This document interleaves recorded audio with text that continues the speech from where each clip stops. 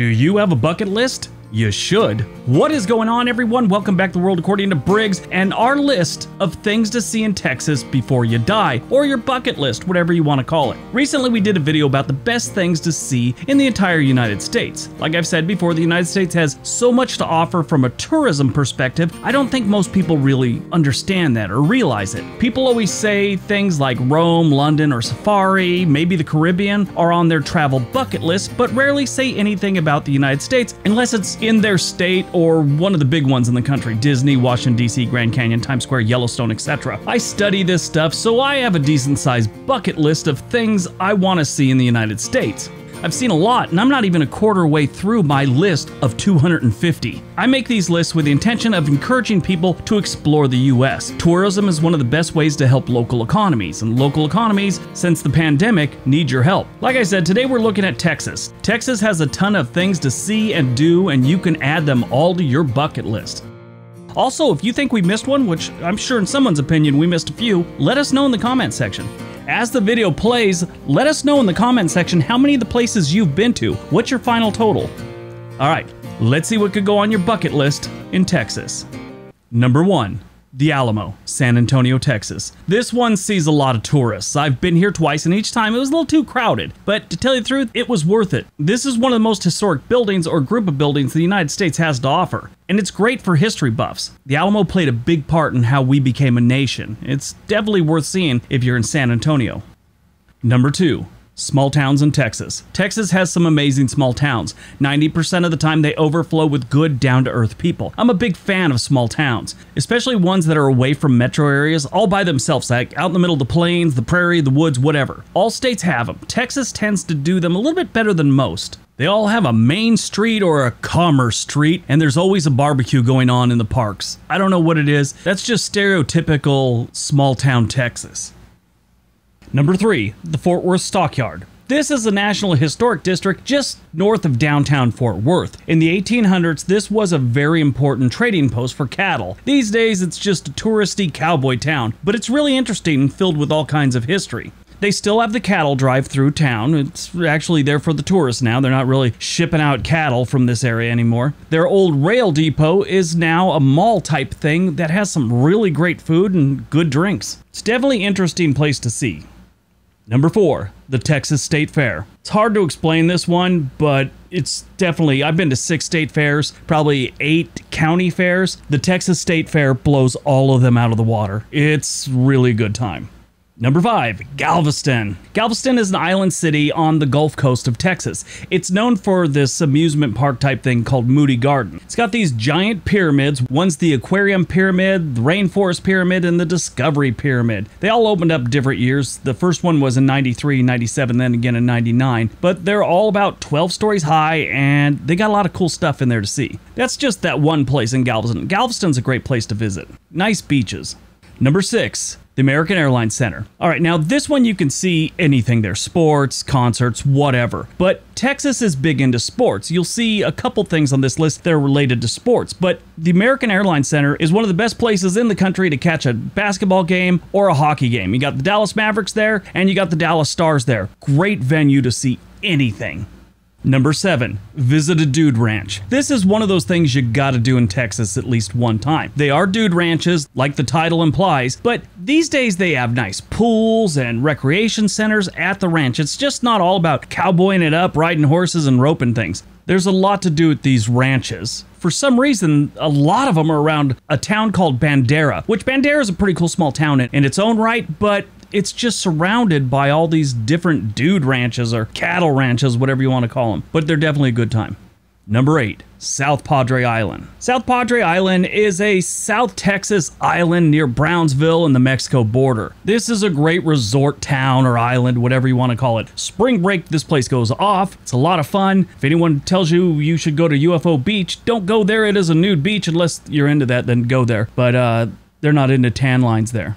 Number 9. The Congress Avenue Bridge. The Congress Avenue Bridge, which goes across the Lady Bird Lake, it used to be called Town Lake, but it's in downtown Austin. It's home to one of the largest urban bat colonies in North America. They estimate they got about 1.5 million Brazilian free-tailed bats living there. Each night from mid-March to November, the bats emerge from under the bridge at dusk to blanket the sky and just take off. And they're just looking for food. Anything they can get their hands on. If you got a good camera that works in low light, this is a great place to take a picture or video.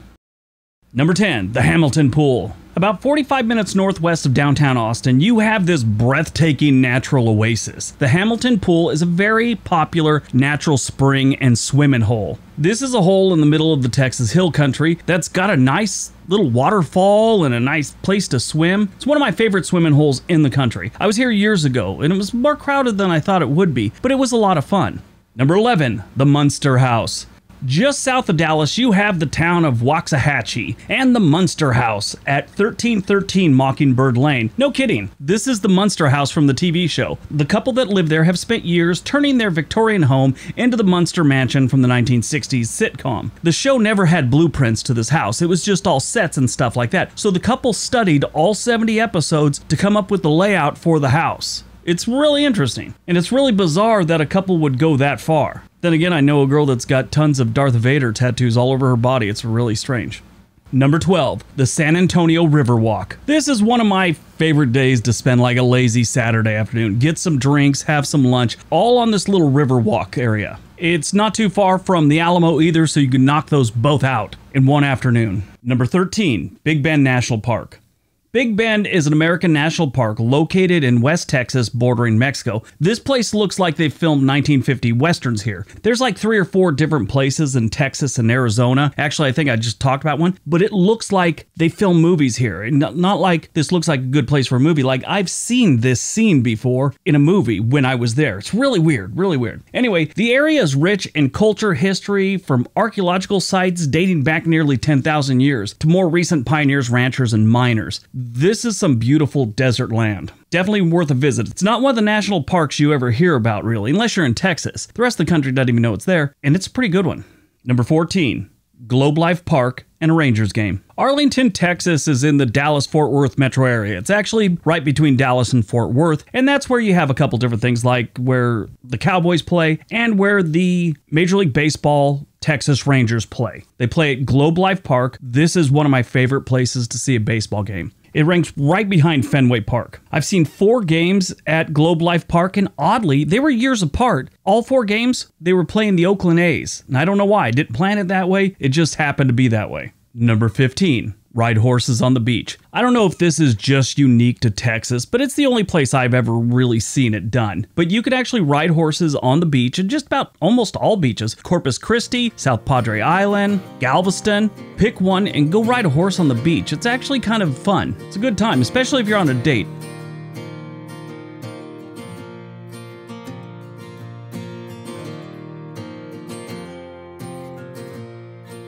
Number 16, the State Capitol Building, Austin, Texas. This is one of my favorite Capitol buildings that I've ever seen. It's pretty impressive. It was designed in 1881 by architect Elijah E. Myers. It was constructed from 1882 to 1888. I love the inside of this building. Definitely worth taking a couple selfies, things like that. It's really nice. So this building stayed pretty much the same for almost 100 years. I mean, the typical upgrades, phone lines, maybe new windows, things like that went on over that 100 years. But in 1993, they put a $75 million underground extension in the place. But if you're ever in Austin, this is definitely worth a couple hours of your time. Number 17, the DeLorean Museum, Humble, Texas. Yeah, the DeLorean, just like the car, John DeLorean, automaker, Back to the Future, that car, there's a museum here. 18, the Texas Theater. The Texas Theater is just your standard old school theater from back in the day. The difference is, it's a Dallas landmark. It's located in the Oak Cliff neighborhood of Dallas, and it gained historical significance on November 22nd, 1963, as the location of Lee Harvey Oswald's arrest over the suspicion that he was the killer of Dallas police officer J.D. Tippit, and eventually obviously went on to be suspected of shooting President Kennedy. They still show movies here. You can go watch a movie. They're not first-run movies usually, you know, they're a little bit older. It's not like one of the new high-tech movie theaters, but it's just kind of neat to go there.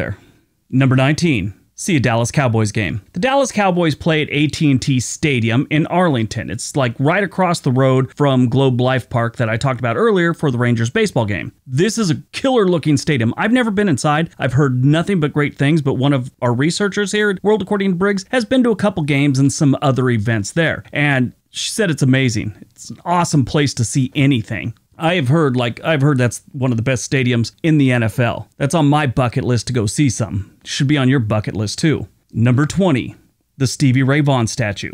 In Austin, Texas, on the shore of the Colorado River, is a statue of the great guitarist Stevie Ray Vaughan. Stevie Ray Vaughan is one of the greatest guitarists to ever come out of the United States. He was born and raised in Dallas, Texas, and was the frontman for a blues rock band called Double Trouble. Although his mainstream career only spanned 7 years, he is considered to be one of the most iconic and influential musicians in the history of blues music, and one of the greatest guitarists of all time. In the late 70s, Vaughan's band, Double Trouble, had become a major part of the Austin music scene, and soon became one of the most popular acts in Texas. He was eventually discovered by David Bowie in 1982 and asked to play on one of his albums, and then the career just kind of took off. Sadly, on August 27, 1990, Vaughan and 4 others were killed in a helicopter crash in East Troy, Wisconsin, after performing with his band Double Trouble at the Alpine Valley Music Theater. Number 21. Billy Bob's, Fort Worth. Billy Bob's is kind of like a huge bar. The building now known as Billy Bob's was built in 1910 and was an open-air barn used for housing prize cattle for the Fort Worth Stock Show. And they have bull riding inside the bar. Not like, the mechanical bull old school thing from the 1970s that John Travolta did Urban Cowboy on. No, they have real bulls and a real place to do it inside this bar. It's just weird. But not if you're in Texas, it's kind of normal. Number 22, barbecue. I know this is about places, and I just mentioned a type of food. Let me explain. Some of the best barbecue in the world you will find in Texas. Find one of these places and eat. In Amarillo, go to Tyler's Barbecue. In Austin, go to Franklin Barbecue. Triple J's in Houston. And my personal favorite, the Salt Lick in Round Rock. I think they got another one in Driftwood too. And to be honest, there's probably about 50 other places that could go on this list too. Number 23, the Sentinel, Marfa, Texas. The Big Bend Sentinel is a newspaper that's still in print. Local newspapers have been going out of business left and right in recent years. Not the Big Bend Sentinel. They found an interesting way to fund the paper. They opened a coffee and cocktail bar. Yeah, it's right there. They're printing in the back and they're serving drinks up front. Kind of ingenious if you ask me. Number 24, Schlitterbahn. Schlitterbahn is a water park in Texas, and it's in New Braunfels, which also sounds very German, but Schlitterbahn is a German word for sliding track, sort of. It's 2 words. Schlitter is to slide or to slip, and Bahn is track, path, or lane, so call it what you will. But it means sliding track. This is definitely one of the better water parks in the country. Sadly, they had a horribly tragic death some years back, and that's all anyone ever talks about. But this is a great water park to go to. New Braunfels is just northeast of San Antonio. 25.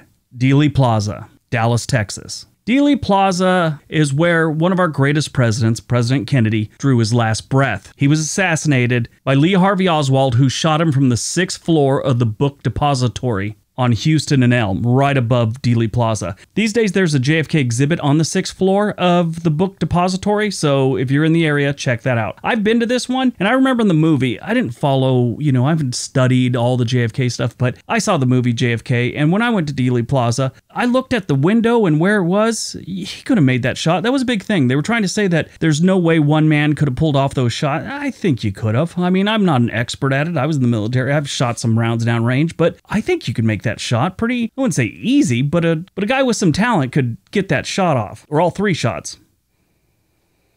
Number 26, the Dr. Pepper Museum, Waco, Texas. They have a Dr. Pepper Museum. Why not? They have a Coca-Cola museum and a Pepsi museum. Might as well have a Dr. Pepper museum. This one's pretty interesting. It goes all the way back, and Dr. Pepper's been around for quite some time. It's an interesting place to visit. 27. The Apache Drive-In Theater. This one I really don't suggest you go to, but it's so weird, I have to tell you of its existence. While researching this video, I found in the woods outside of Tyler, Texas, the nation's one and only adult drive-in theater. Yes, you heard me right. A drive-in theater that shows adult films. You can sit in your car and get your freak on in the middle of the Texas woods. That one's just weird, and I just thought you should know. 28. West Texas football. If you haven't watched my videos before, I've talked about this many times. West Texas football is close to a religion to these people. If you've ever seen the movie or the TV show Friday Night Lights, that isn't really far from how serious these people take their football. If you've never seen the movie Friday Night Lights, please watch it. It's one of the best movies I've ever seen. And I generally don't like sports movies. But if you ever get a chance to see a high school football game in West Texas, head out to Odessa, Texas, which is about 2.5 hours west of Abilene. There you'll find Permian High School. This was the focus of the movie Friday Night Lights. These people take their football seriously. Now, years ago, I had heard that most of the shops shut down on Friday night because everyone's at the game. I don't know if that's still true to this day. Things change, but this was back in the 90s, I heard this. The football's nice if you're football fans, see that, but just go and see how much this town loves their high school football. It's amazing. Back when Friday Night Lights came out, I have a friend that's from Midland, Texas, which is just east of Odessa, and he went to Midland High School and all this, and they were rivals, but he said that there's nothing to Odessa. This is back probably in the late 80s, but this football team and the way that people act about this football team, and his words was, it's kind of beautiful. So you got to go with that. 29. Barkin Springs, Austin. Just outside of the Barton Springs Municipal Pool Spillway, you have Barkin Springs, as in dog barkin. Barkin Springs is sort of a rebellious swimming hole. Barton Springs has lifeguards, entry fees, and a no dog policy. So the locals that don't want to pay and don't mind drowning and have dogs go right here. It's just outside their fence over the spillway. It's just kind of weird. They have this fenced in area that you're charging money for and people go, no, I'll just go over here instead. It's kind of neat. Number 30, the Texas City Memorial. I've talked about this one on videos in the past. On April 16th, 1947, a cargo ship called the Grand Camp caught fire. This wasn't unusual for this place. They have refineries, loading docks. There's always something flaring up, some sort of hot spot or a little fire. This was a little different because of the nitrate that they had on the Grand Camp created this bright yellow smoke that billowed out of the ship. The yellow smoke brought people to the docks across from the ship. Now, they figured it was a good distance away from the fire. Everyone felt safe. It wasn't. The Grand Camp blew up. The explosion was so powerful, it knocked a couple planes out of the sky and knocked people off their feet 10 miles away in Galveston. The blast killed 581 people and leveled almost 1,000 buildings. Bodies that had floated out to the Gulf after the explosion came floating back in for days afterwards. People had to keep collecting people off the shoreline. Anyway, they have a memorial which includes the Grand Camp's 2-ton anchor that was sent flying over 1.5 miles inland and was found in a 10-foot deep crater. That one's always interested me. That is like one of the most deadly man-made disasters in U.S. history up until 9/11. I think actually, Pearl Harbor is considered one of those, even though it was an act of war. So Pearl Harbor, 9/11, and then Texas City. If I'm wrong about that, let me know if there's another man-made disaster that was bigger than that. Yeah, that's weird. Anyway, it was a pretty serious explosion. Before we get to the last one, don't forget we got another channel called On This Day. We would really appreciate it if you would run over there, watch some videos, subscribe. And number 31, dinosaurs. About 30 miles and 110 million years northwest of where downtown San Antonio is, some dinosaurs went for a walk and left some footprints in the mud where present-day Government Canyon State Nature Area is. They're still there. Yeah, they are frozen in time. They turned into rock and you've got dinosaur footprints there. Texas has a few different dino track places that you could go visit. This is one of the better ones. It's very interesting when you look at these footprints and realize that's like over 100 million years ago. I mean, 1 million years ago is mind-blowing when it comes to thinking about time, but 110 million years ago, that's just hard to comprehend. All right, that's today's video. Hope you guys enjoyed it. Hope you got some information out of it. Let me know what you thought. These are all places either I've been to or one of our researchers or the employees here at World According to Briggs have seen or been to. If there's some that you think should have gone on here, we would love to make a second list with just the viewers' suggestions. So let us know in the comment section below. All right, everybody have a great day. Be nice to each other.